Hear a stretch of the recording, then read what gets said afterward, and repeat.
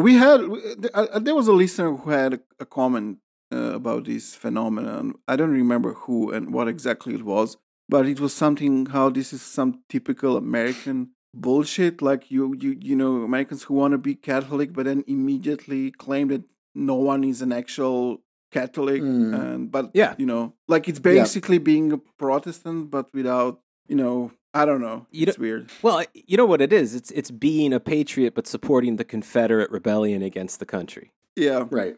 That's what it is. Right. You know. So then the solution is an independent Texas. That's what's going to make. Well, that won't de-gay the bishops, Boris. That'll make Catholics somehow return to the roots because. Well, no. It's more about the rot being everywhere. So the Catholic Church is one of the places where it sits, but so is all of America and every country.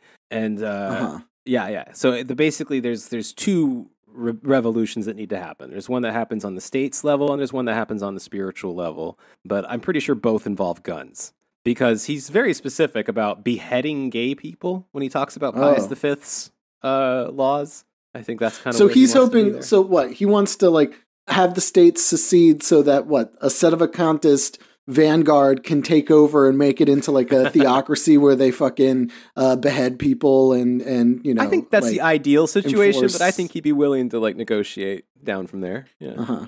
And also, while we were talking about these contradictions, you said that he often says how he loves authority, but do we know that, does he actually recognize any authority above him except God? No, in fact, there is no authority above him except God, because the church was taken over. So there literally are no authorities from which. And the state is controlled by the same globalist exactly cabal. Right. Exactly.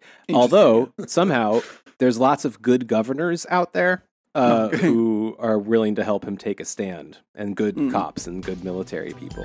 You know, he's not anti-state. He's very much a pro-authority guy.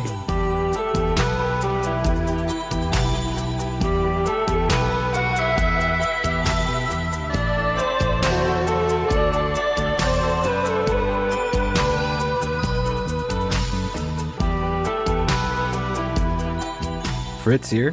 This has been a highly manipulative attempt to entrap you into our Patreon page at patreon.com/tenepod to subscribe and get the full premium episode we've teased here. Also check out our Twitter account, also at Tenepod, and follow us, subscribe, and get the latest updates as well as whatever garbage falls out of our brains. So we cool?